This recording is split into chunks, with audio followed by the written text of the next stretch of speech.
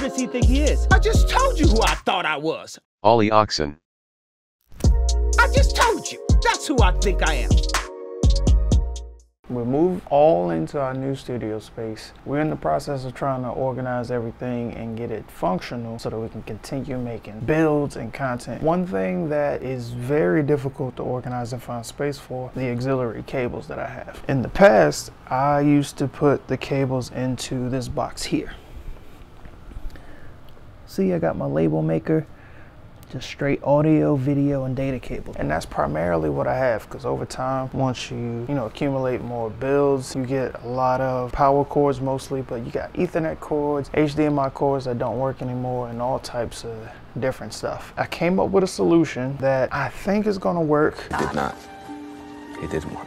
See here, these are all of the cables that I have, and right now they're just kind of everywhere. Keep them on the ground, keep them separated. Got USB cables, audio cables, all types of stuff. And what I've decided to do is put them all on this. This is a toolbar hook, usually used for like garage storage, so for rakes and brooms and all of that. But if you look here on the grip, they have adjustable hooks that allow you to put anything up to about a 3-inch diameter here, and it clips it in to hold it. So I had the bright idea to use it for the cables. Now, I don't think any of these cables group together weigh more than 3 pounds, although that is the capacity for the smaller hooks, and I think it's 6 pounds for the large hook. Most cables that we have are the power cables, so we're gonna see how that holds up. But first, we gotta install it. Let's go do that.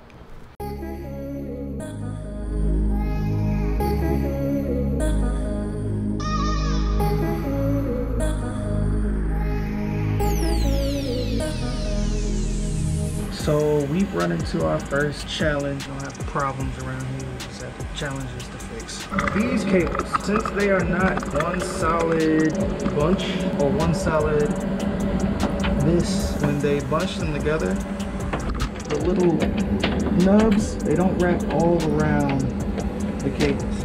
They don't all stay secure because these cables right here aren't attached to anything. So when I let them go to hang by themselves, shit falls. And that's not good for long-term storage.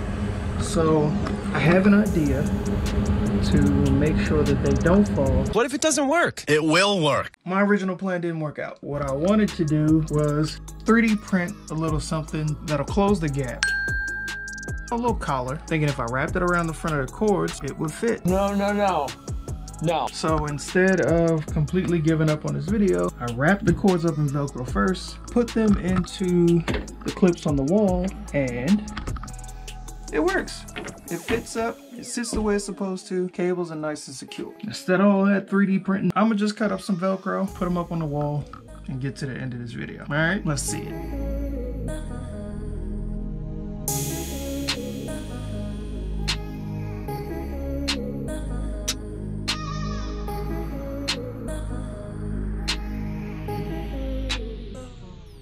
Well, okay, we got it all done. Compared to what it was, this is pretty organized.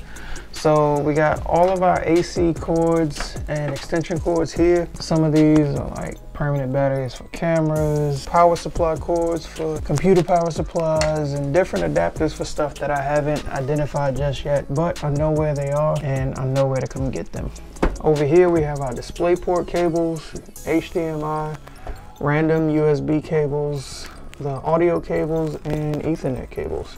And everything is in a nice orderly place compared to where they were in that bin. And now I can have a little bit more space in the studio as we keep cleaning up and keep trying to get it usable. Hope you like it. Hope it gave you some ideas as far as managing any cables that you may have. And that's pretty much it. If you liked it, please feel free to subscribe, drop a like on the video, and leave a comment about what spaces in your studio or your house may need some serious cable management and where you might want to utilize something like this.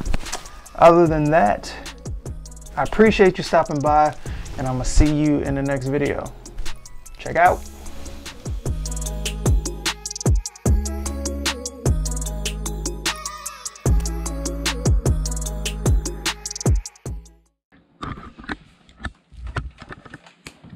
Sit.